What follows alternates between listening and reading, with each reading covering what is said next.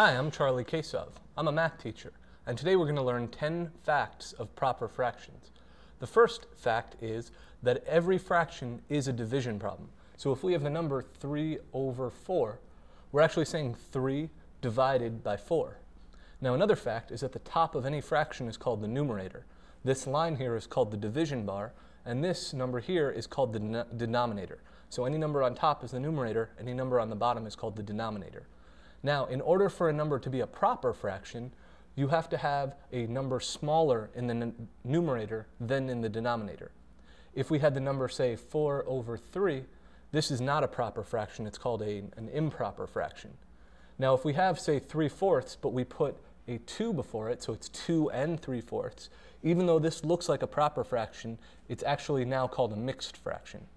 So these are about 7 facts of proper fractions. Another is if you have the number 3/4, you can write it 3 over 4, or you can write it 3/4. So you can have a diagonal, or you can have a horizontal line. Now, fractions can represent division. They can also represent ratios. So 3/4 can mean 3 out of 4, like 3 to 4 ratio. It can also represent probability. So you have a 3 out of 4 chance. Or, like we say with flipping a coin, to get heads, you have a 1 in 2 chance of getting heads when you flip a coin. So I'm Charlie Kasov, and you just learned 10 facts about proper fractions. Thanks a lot.